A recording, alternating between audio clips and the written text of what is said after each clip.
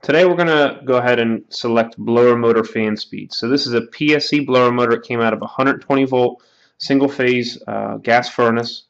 And what we're going to first do is make sure you turn the power off. Then you're going to go ahead and disconnect the wires. You do not have to take the blower motor out of the furnace. All right, you're going to disconnect the capacitor off of the terminals. Make sure you do not touch these connectors, right? Because there is stored voltage in there.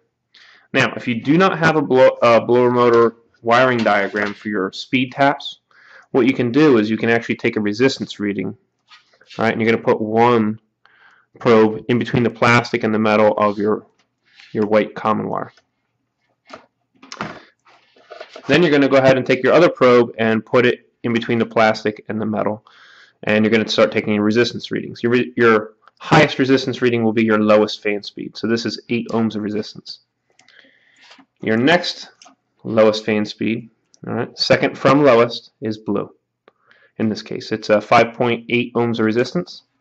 Orange is your medium speed in this 5-speed PSC blower motor, 5.5 ohms of resistance. Now we're going to go ahead and get our yellow, which is second from the highest. That's 4.1 ohms of resistance. So you see, as we go up to higher fan speeds, the resistance gets less. All right, so it's very important. You want to have this in right here on your common and make sure it's not touching any metal. All right, no power. Make sure the motor is not spinning at all. We got 2.2, 2.4 ohms of resistance or so. All right, so that's that. Now, when you're wiring this into your control board, all right, so now we know which one's the highest fan speed, and normally we would go ahead and put the highest fan speed, which is black.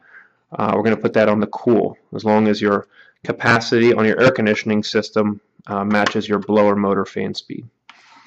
All right. In most cases, you would size that to do so. Now your heat, that would normally be your medium fan speed or second from lowest. In this case, we'll do second from lowest, which is blue, and we're going to go ahead and connect that right in there, just like that.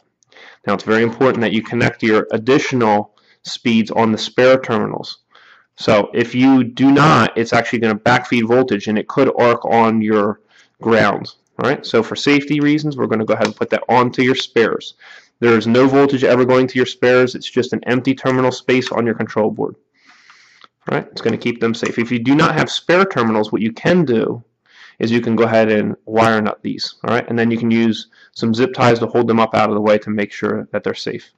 All right, then you're going to go ahead and put your white common onto your L2 neutral common bar, which is right here. All right, so that's how you would set that up.